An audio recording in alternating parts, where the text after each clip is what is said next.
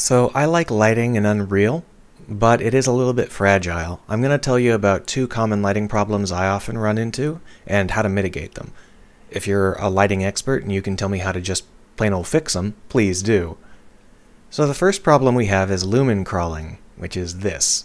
If you look at the walls, you can see how there's light and shadow kind of just wobbling everywhere. As I understand it, the problem is that there's only a few rays of light traveling from the splosh on the ground back up to those walls. So as a result, because those rays of light are randomized every few frames, we get the light and the shadow being randomized every few frames.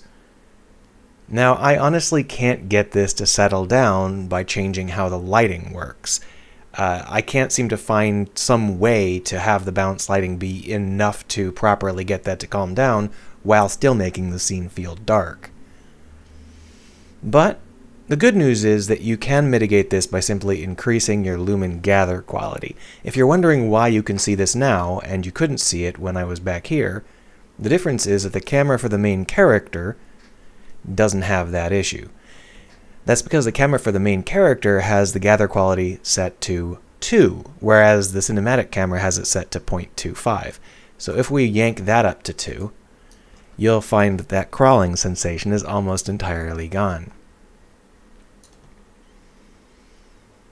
Now I tried to find other ways to fix this, but Google was not being kind to me. It's been more and more worthless recently, so maybe there is a better way to solve this issue, but I just don't know it.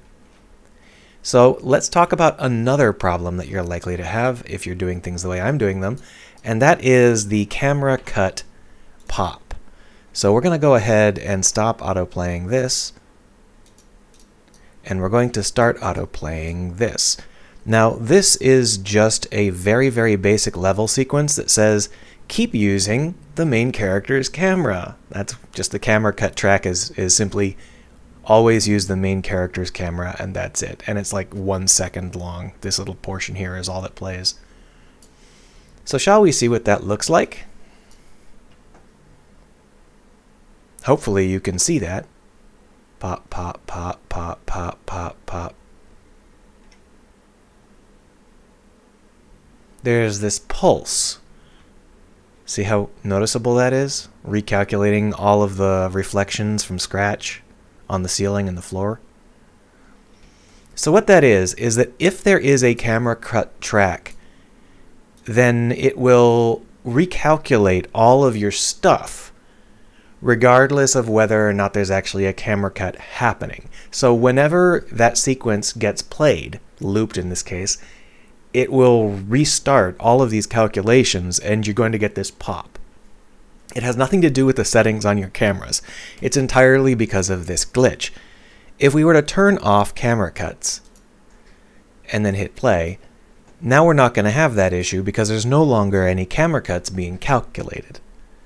So obviously you could try and get around this issue by disabling camera cuts, but that would mean that your camera cuts wouldn't work, so that's not ideal if you're trying to put together camera cinematics, right? However, there is another way to fix this, and that is to have competing camera cut tracks. We want this one up here. There. So basically, as long as you have several camera cut tracks always running, you're never going to run into an issue where one of them decides to recalculate from scratch.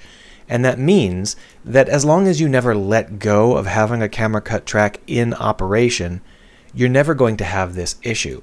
So if you're getting that popping, just put together a camera cut track on some random thing somewhere and just have it do nothing, and you won't get any of that popping anymore. Don't you love Unreal? Well, the upside is that you actually get some pretty fantastic effects when you do this. It looks good, feels good, it's easy to put together. It's just got a lot of gotchas that are really quite annoying, unfortunately. Have a good one.